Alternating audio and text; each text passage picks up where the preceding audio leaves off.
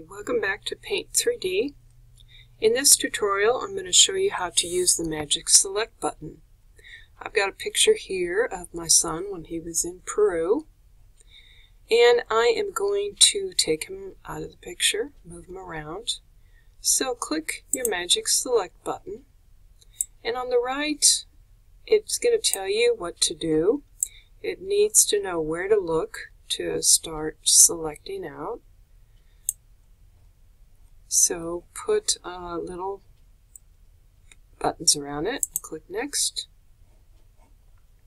I'm going to zoom in here a little bit, and it did a pretty good job.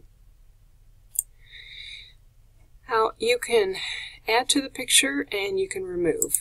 And the first thing I need to do is I'm going to get a little bit closer, and you can just, I got to put a little line through this. And I wouldn't get too picky about stuff. Now down here,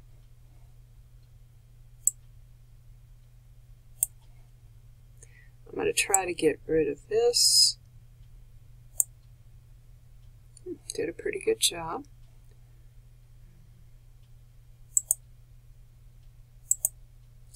Again, it has a hard time when it's dark on dark.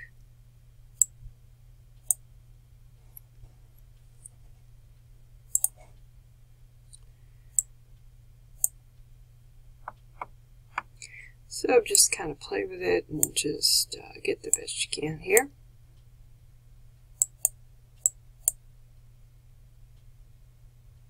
You can either use your pen to do this, or you can, I'm using my mouse.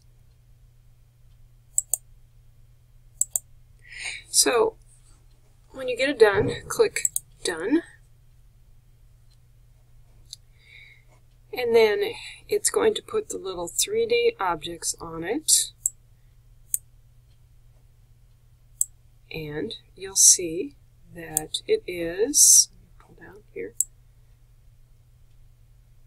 you'll see it's a 3D object. I'm going to pull this up a little bit. Now, and let me zoom in just a minute. You'll see that it tries to take out your objects so that it kind of looks like it was never there. Sometimes it does a good job, sometimes it doesn't. Did a pretty good job here, so I could pull him over here if I want. I could pull him completely off. Now at this point I could select this, and I could make him a sticker. I could copy and paste him and put them somewhere else. But that's a little bit about how to use the Magic Select button.